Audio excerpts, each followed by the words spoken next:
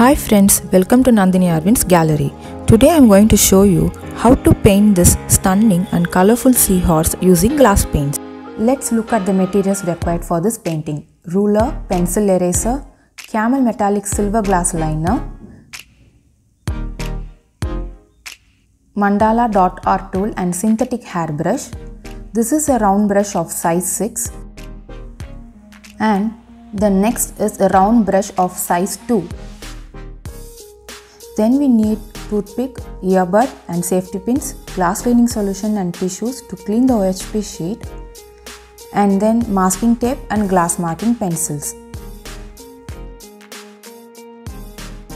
Now I have already drawn the pencil outline on a paper and had placed A4 size OHP sheet over it. I am going to quickly mark the margins using glass marking pencil and then securing the corners using masking tape. And now I am cleaning the surface with glass cleaning solution and tissue paper. Now let's begin to transfer the design onto OHP sheet. While lining, make sure to apply constant pressure and work slowly to get an uniform flow. Also start to line from one corner to another or from top to bottom. Wipe the nozzle of the liner then and there to get perfect outline.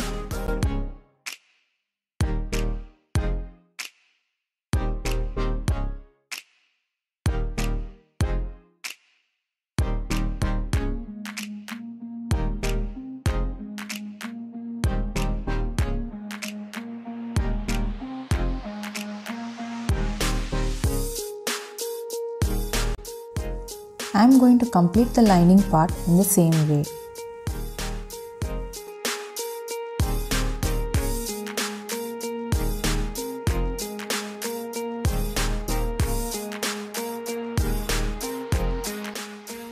And I have let it dry for at least 1 hour before starting using colors.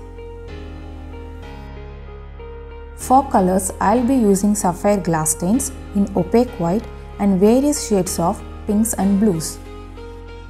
The next set of colors I will be using are from Camel brand solvent based glass colors in the shade yellow, red, blues and greens. And also I will be using silver glitter from Sapphire glass stain.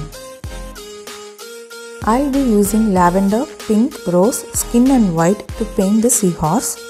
I am going to create a gradient look for the seahorse. So I am going to paint the left corner with just lavender and pink.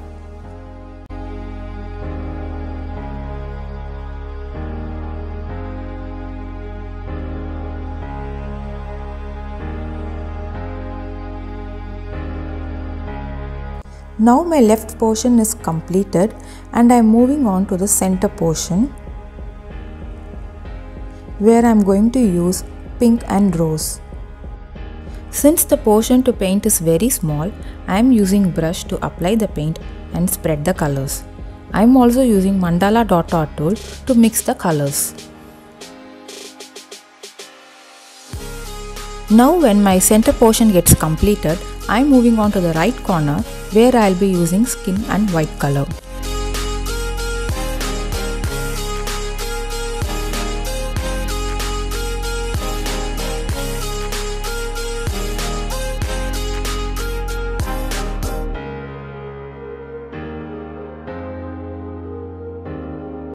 This leaves a gradient look from purple pink to skin color. Next I am adding drops of silver glitter to the fins part and later adding lavender color to get the glitterish lavender finish.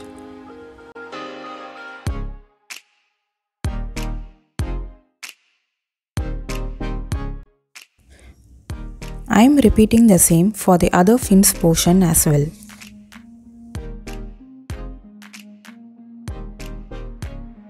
For head portion, I am using rose and mixing with few drops of lavender.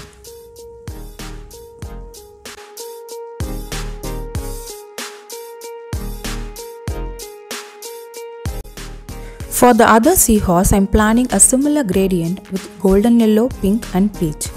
And first I am using golden yellow and peach for the left corner all the way from top to bottom.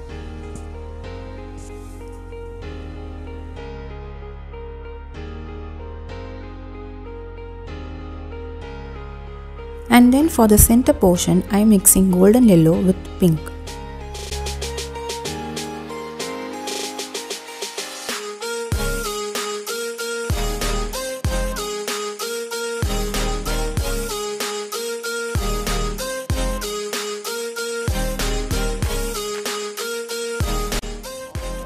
And finally I am using skin and white color to the right corners.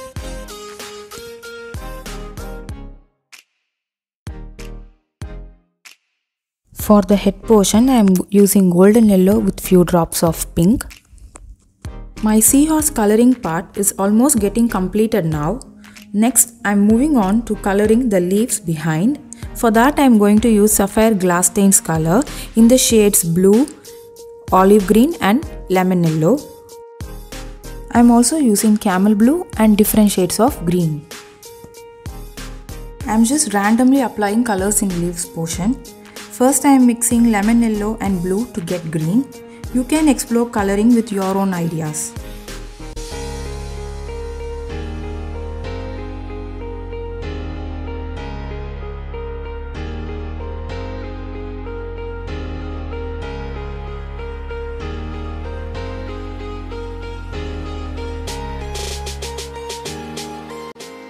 Then I have used turquoise blue, sky blue, horizon blue to give color gradient for the leaves.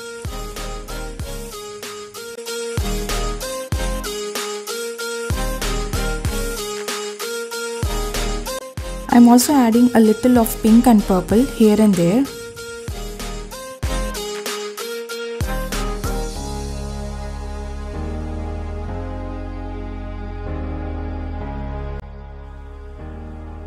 And finally I am finishing off with greens. I am using olive green from Sapphire and also moss green and lime green from Camel.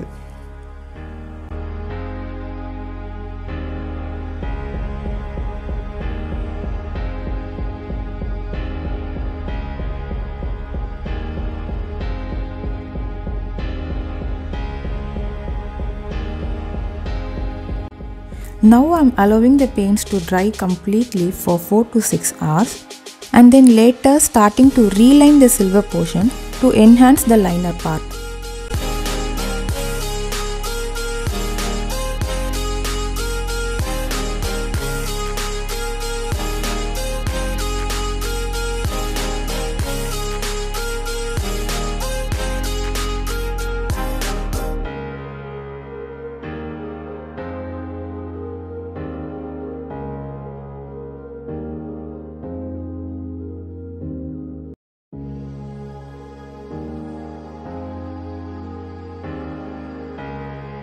I am also lining the space between the boxes in Seahorse to highlight it.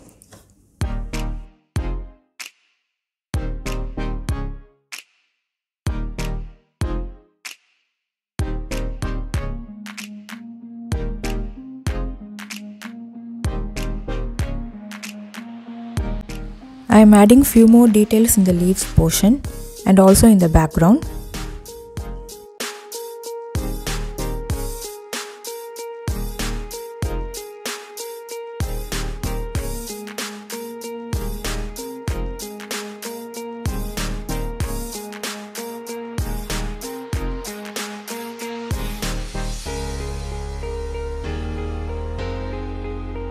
I let the liner again to dry completely. I just wanted to highlight the work by adding few more details in the background. So here is the pearl blue acrylic color from the brand Fevicryl. Here I am just dabbing the blue color using sponge on the back side of the sheet, only on the leftover background space. When this portion gets dried, it leaves a metallic finish on the front side. All the materials used in this painting are given in the description box down below. I have also added few links from where you can buy these materials. Here I am wiping out the excess color with earbud and tissue paper to get a perfect finish.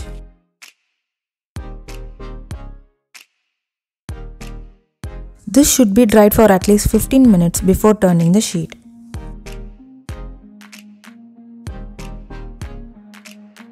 So this is the final outcome of the Seahorse. I am so happy with this end result. If you like this video, please do share with your friends and family and subscribe to my channel.